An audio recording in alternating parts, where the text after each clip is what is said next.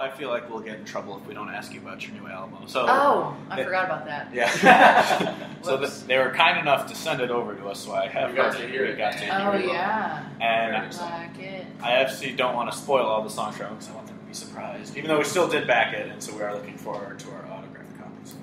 They should be coming. I have to do that this week. That'll be fun. But Package all of the things. And also I have to order more because I forgot about promos. I was like, I'm not ordering a bunch of CDs. Nobody buys CDs anymore. Like at shows and stuff, they really don't. Yeah. And so I ordered like kind of just enough to cover the pledge people, and then like some extras, knowing that I'd have to reorder eventually a little bit. But but I have to already. Like I didn't get enough. That's a good problem to have, I guess. Great.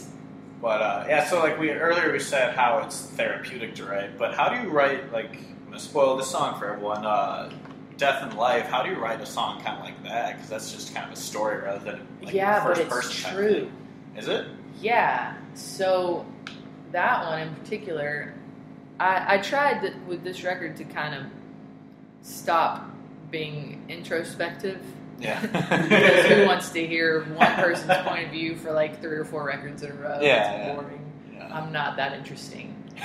So I started to kind of pay attention to like all the stories that were happening around me, and that song in particular, it had been marinating for a long time. Like I knew that like this situation's happening and I'm watching it, and that needs a song. Yeah. And then this situation over here is happening and that needs one too, and I didn't know that they were the same song. Yeah. Like for a long time. But so like that one, Roy's aunt, actually, her husband passed away and in 2014, and I was talking to her one day. We had gone to the cemetery for something, probably a funeral, maybe just to walk around because we do that sometimes. But the kids wanted to see Uncle Joe's gravestone, and we went over there, and he still had the little funeral temporary. Oh, really? Like it's the metal one. Oh, yeah. It just said Joe Soa, and it had been 2.5 years since he passed. Wow. And so the next time I went over to Anne's house, I we went to the cemetery, and the girls wanted to see Joe's gravestone, and she's like, I know, I haven't done that yet, and I want it to be this and this and this, and she was kind of telling me what she wanted on them, and she couldn't get it right, and she couldn't figure it out exactly, and she wanted a double one, and had her stuff on it too already, and I was like, yeah, and also, it's a lot harder when you see it in stone. Yeah. And she goes, yeah. Yeah. And just kind of went, was like, it maybe hasn't happened. Yeah. Until, I just kind of... It's that, written in stone and the acceptance of it, yeah. Right, and so she was like, yeah, and so that moment I was like, well, that's a thing. Yeah. So like, what's going on here? So that's the first verse, is her, like it was almost 3 years before before they got a stone. And so, and also like I watch like the family, they've got grandkids, and the grandkids act and look like the grandpa, and they, there's like this, and that helps her, to face, being alone or whatever, and they're a really tight knit family, so the kids come over all the time, and so it just helps her, and then Roy's dad is the second verse. My husband's dad passed away, and he knew, like, he had cancer, so he knew, like, it was terminal. You got 6 months. Go make amends, do your stuff, and Roy's dad asked him to build him a casket, to build him a coffin. Oh wow! It's heavy. Yeah, it's so heavy. Oh my God, and Roy's like, my dad asked me, blah blah blah. I'm like, okay, are you gonna do it? He's, yeah, I have to. He asked me to do that. Well, so then the day that he died, and he didn't end up dying from the cancer. He ended up 6 months later fainting and hitting his head on a pole, and and he, like, they couldn't operate. But I was like, what a blessing! Like, pancreatic cancer or falling asleep for 3 days. Yeah, like, I'm sure that your dad would be fine with that. But so he died. we went home and Roy went to the lumber store. And it was like, it was one of those things where like his dad was really smart because he knows that that's how Roy handles stress, is to go like do work, something, is to go work, you know, have something to do. So like we're all eating casseroles and pies and visiting and hugging and doing the funeral thing, you know, like the visiting thing. Yeah. And him and all the men were in the shop with nails, you know, hand building this coffin for his dad. So it was like one last thing. And so I was like, okay, that's a song somehow. Yeah. I don't know how to do that, really. And and it took 4 years for me to get that into, like, between when the song happened and it going, swirling in my brain, you know. But what helped it all come full circle was then in 2014, so 2 years after he died, we had a baby. I was born on his birthday. Oh, really? So every line in that song, you know, then he had a baby boy born on the same day as his dad. Yeah. So he took his name to give him. It's the best thing that he had. So we named our son Thomas Roy after Tommy. And he was born on his birthday. Like, it was like this whole thing. We were like, this is not real life. Like, that all just really happened. This bow tied too neatly. Yeah. I know. And he acts like him. He's a little shithead. Like, he is real funny and charming and smart and is really going to get in a lot of trouble, you know, as a grown-up. I can tell. but like, all of those things, like, they actually happened. And then as I came up with the chorus, like, it's just like everything just keeps moving, you know. And it's just the whole point of that song. I tried to my mom called me the other day and said, do you expect anybody to like this song? And I was like, well, yeah, I mean, I don't know, I hope, but I didn't. I mean, I just kind of, I hope so, but it's not, like, to me, it's not sad. It's like just kind of matter of fact, like, this is how it goes. Like, everybody knows that you put one foot in front of the other, and this is how you deal with life after death. Like, life here after somebody that you love, and we all handled it in different ways. Like, you know, Roy built a coffin. And then my kids, every funeral that we go to, they go, can we go look for people? And they go and look at the tombstones and see if they know. Like, they know where their great-grandparents are, and they know where their uncles are, and a cousin, or is this person that you said, blah, blah, you know, I recognize this name. And, you know, Joni can read now, so she's, like, all over the place. And running, and it's no big deal to them. Yeah.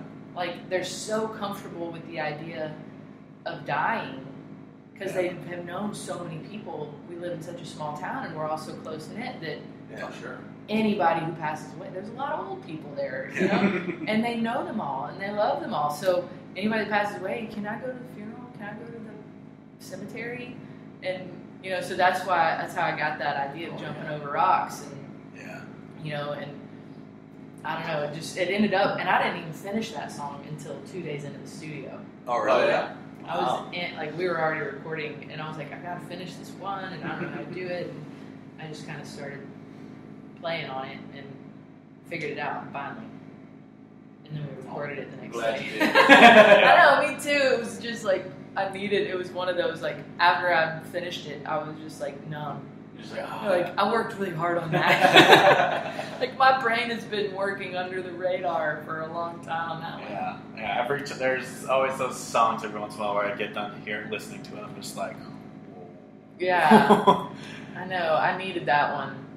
And now I can stop thinking about it. It's one of those. Move on to your next pop country album. Yeah. It's easier. Bring in some synthesizers and just tell someone that they're going to play banjo, but then you just don't really put it on there. Right. None of us plugged in. I know. I was interested to see, like, how the country music purists were gonna react to, like, that first single that I put out, the Being Gone. It's like got interesting, like, rhythm, bass lines and stuff. It's like, I can't wait to hear somebody tell me that's not country. It's gonna be real fun. Like, I'm sure there's someone out there that's so hardcore that's like, oh, it's not Well, what I kept telling the guys, like, I kept telling them to make it less country. Like, it's like, look, guys, my voice is country enough. No matter what comes out of my mouth, no matter what you play, like, it's like you listen to the words and hear it's gonna be. This is gonna be. You know, but I don't need you to camp it out for me. Like, we need to. But there are the different levels of people. Some say country music died with Florida Georgia Line. Some say it died with Garth Brooks. Some says it's been dead since Waylon was alive. Like, you talk to people that were in Nashville in the 80s and the 90s, and they're like, oh yeah, we were saying all this same shit back then. Yeah. Like, it just keeps going. Which unfortunately means, like, in 20 years, I'll be telling my kids, they're like, you should have heard this stuff. Yeah, well, you should have heard the stuff we were saying when, with Kenny Rogers. Yeah, exactly. Yeah, like there's that, what's his name, Reginald or whatever, that Twitter account where he's I'm just glad I'll be dead when they consider Kane Brown classic country. Oh, goodness. But, like, country music has always been influenced by pop music. Yeah. Like, Ray Price was pop music. Oh, yeah? Because back then, pop was big band. Yeah. So then they so Ray Price was singing, was Cherokee Cowboys, and they were doing their country thing, their shuffles and their waltzes, and then they did production with the strings, and with "Don't Look So Sad, I Know," then he was a crooner that was a country crooner, but that was pop music then. Yeah. So they were having the same discussion. Oh yeah. Back then, country music didn't have drums. Like, Hank Williams put drums. I think it was Hank. Yeah. And they were like, no! We saw a bluegrass band in Chicago a couple years ago, and they were like, buy our records. The first one has a drum on it, so we're not as proud of that one. I'm like, what? Yeah, there's a thing about that. But, I mean, this discussion has been happening since the 50s. Yeah. Totally. Like, since there was radio. Since there was something that was considered country music and popular music. Yeah. Like, so, and people forget that pop stands for popular. Yeah, exactly. So they try to take, that's true. Yeah. So they try to take the pop music and infiltrate this other thing and make it a bigger thing. And it happened in the 70s with disco. That's where we got some of those Dolly and Kenny collaborations. Where it's like there's a disco beat behind that stuff. Islands in the Stream is a Bee Gees song. Yeah. And then like you hit the 80s and like you have Dan Seals, I Want to Bop With You Baby. I mean, that's not country. You get Achy Breaky Heart. And then you come in and you have Achy Breaky Heart, and then like there's like every decade has another pop infiltration, Yeah, but I do love though But it always goes back to something. Yeah. Yes. But I do love that like Charlie Crockett and Joshua Headley, they both have that very old school sound, but it sounds new at the same time. Right. Like there have been bands they put out their record where they're trying to sound like a 50s band, and they sound like they're from the 50s, whereas these ones they sound old, modern. but they're definitely modernized a little bit, and that's what I love. That kind of thing. Yeah, Headley's record is great. Whoever did his vocal mixes are really great. Yeah. It sounds modern. Yeah. It's always going to be that argument of I've had people say like, or else they'll have also the same argument of just like that ain't country. You're only country if you listen to Thomas Rhett. I'm like, what? Everyone's Except bar for I really also love that "Marry Me" song. I do actually like that song. It's not. I wish it didn't have that beat behind it though. If they would just let that be a country song, it's a country song. Like that's what I feel like it comes lyrically, the storyline is there. Like, and it's clever, and because that's what I mean. Whenever it comes down to it, like substance-wise, Bruce Robinson told me one time. So I don't want to steal his quote. He probably stole it from somebody else. But country music has always been for grown-ups, and pop music has always been for kids. And so now there's nothing for the grown-ups. Yeah. Because it used to be that country music had storylines, and there were at least like some sort of like adult. You know, not that every song has to be about cheating and drinking and But whatever, but it's like something that it makes you think, and pop music makes you have fun. Yeah. So now, there's nothing on the radio that makes you go, that's why the same thing. That's why Tin Man happened. That's why, you know, Stapleton happened. Like those, Fire Away by Stapleton. Yeah, those things. That song, that Marry Me song is great because it makes you go, oh, poor guy. Yeah. You know, like, Exactly. Actually, like, I was in. Whenever I heard that song coming on the radio, I was like, all right, I'm going to give this a shot. And like, oh, good one. And then I got to the when she wanted to marry me. I was like, I'm so sad now. This is great. I know. It sounds like I should be having fun, but it's so sad. Well, it's also the same with, on his last album, I think, he had a song called Crash and Burn, and it was written by Stapleton. And I went online and just read the lyrics, like, that's an amazing song. Right. But it just sounds, it's just a pop song. Right. And I was like, it sucks, because it's I know. such, like, They I would love to hear such- Stapleton play. Yeah, they put production on it that makes me not want to, you know, like, as soon as I hear the, you know, like, those, like, it's like, nah. I'm not into that. If that's what it takes you, if that's what makes you write it, because sometimes people use those beats to get inspiration to write a song. Yeah. Like, it's a thing. There's, like, track guys. That's what they call them. Called track guys.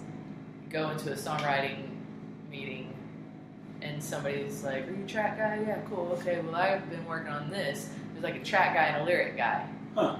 So one guy has, like, some music and some beats and stuff, and then the other guy writes the lyrics to that track. So, like, that's kind of, and I don't know if that's how they've been doing it in hip-hop for a long time or whatever. I don't know that. But that's what's happened. That's what happens in Nashville now. Okay. I've never written with a track guy. Drew Kennedy writes with him a lot, so y'all should interview Drew on here and ask him. I got his last album like a couple months early to review, and I loved that album. Yeah, the song House blew me away. I loved that song. Yeah. Did he write that with Lori? I'm not sure. I never got the songwriting credits, so I'm not sure. Home into a house. Yeah, that song blew me away. I think that might have been Lori co-write. He writes with her a lot. Makes me so jealous. Yeah. But y'all should interview him because he does that track thing. Oh yeah. Yeah. I would. And he loves it. Love to talk to him. And he loves it. We'll call him out. Yeah. I'm just gonna start blasting him with like. Twitter So what's things, gonna happen now? Like in the next couple years or whatever, all these Drew Kennedy songs are gonna start getting cut, and you're gonna be like, "This sounds like a hip hop song, but those words are real smart." I don't know what's going on. I'm but so I think confused. I don't know. What's that? You know, so like sometimes they have to use those things, but then I go, "But you didn't have to use it in an actual song. You could have taken the track out." Could have put an actual drummer on the song. But yeah, I do love that Marry Me song. Yeah, absolutely. Yeah, there are the guilty pleasures. I'm especially sure there's more that I would love if I listened to it more. But I have to do that. I have to go, if I heard the writer sing this with a guitar, that would be a great song. Mm-hmm. You know, so I realized that about myself, that I just don't prefer that production. Sure. Of like the big, you know, pop production or whatever. But every once in a while, like today, I heard that Kenny Chesney song and I was like, yeah, I'm into this. Like, I think it was the second verse said something that surprised me. I don't remember what it is now, but it surprised me. Oh, yeah. And I was like, Yeah. good line. Yeah. Yeah, when Travis Meadows' Like, album came out, surprisingly great line, guys. yeah, he introduced me to that song when Travis Meadows' album came out. We talked about it on our podcast when we did an episode about him, and yeah, that song is fantastic. Yeah, so when we found out that Chesney was covering Travis Meadows and John Bauman, we're like, I'm not mad about that. Yeah. Because obviously he's reaching out to people Right. who kind of deserve it. And like going back to Eric. Well, he and like Gaddis was writing for him for a while too, and that's another like Keith Gaddis. He did like El Cerrito Place. And, Oh, sure. Yeah. you know, those are his. Y'all need to get that. Y'all need to get Gaddis' record if you don't have it. Big City Blues. I'm sure. It's the only record he's ever put out. Oh yeah, so just find the one. Yeah. Keith Gaddis. Yeah. But Chesney reached out. Like they became friends and he wrote too. So he likes the good guys. Yeah, that's the thing. Yeah. It's the same with like, I mean, going back to Eric Church, he had like Rihanna Giddens on his. I don't know if I pronounced that right, but had her on a track. He brought Ash McBride on stage with him when I saw him in Chicago a few years back. And why like, can't I get to be friends with Eric Well, our huge, overreaching podcast, I'm sure. Yeah. I'm sure he's listening. Eric, right if you're listening, Ray Wiley Hubbard likes me. His wife made my baby a quilt. Be my friend. I like your songs. But yeah, I just love real country music, and that's the whole reason we started this thing. It's just to help people with. I mean, like we always said, even if we can get one more fan of a band, we've done our job. That's so all we can get one more person to check out your music. This is success. Other than the fact that we're just pumped we got to meet you. Well, I'm sorry I talk a lot. No, it's perfect. Oh, that's great. Kevin was worried we wouldn't have anything to talk about. Oh, well. Also, we wouldn't have anything to talk about. Just ask me one question, and I'll be talking about something completely different. There's lots of that. Reminds me. But that makes it so much easier. And I mean, yeah, it's just insane of what's happened with this. Of we got to talk to Dale Watson about the Ameripolitan Awards, which is another thing of we've had the discussion of. Do you kind of give in and say that this is what country is now, and like he did, he went to Ameripolitan or Americana or folk or all those different titles, or do we say no, this is country and we want to keep it as country? Yeah. And it's always a decision of like, I mean, I see both arguments. So just like if you're going to take this and say it's country, then we're going to go do our own thing over here.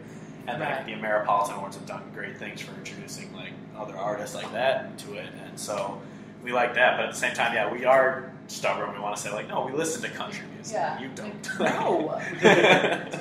You don't understand.